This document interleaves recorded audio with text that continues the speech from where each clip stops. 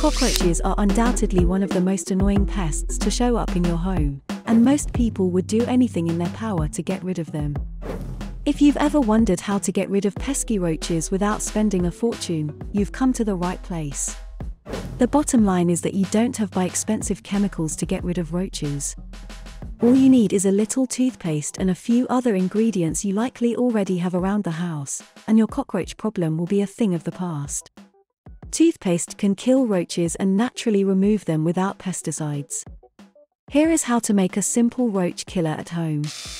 This is easy and safe to use in your bathroom and kitchen. Here is the recipe for this all-natural roach repellent. You are going to need the following ingredients: 3 teaspoons of sugar, 4 teaspoons of all-purpose flour, 2 to 3 teaspoons of toothpaste, 3 teaspoons of water or more. Although boric acid is commonly used as an insecticide to kill household pests like roaches and ants, it's found in toothpaste as well. The sugar and flour attracts the cockroaches, whilst the water will bind it all together.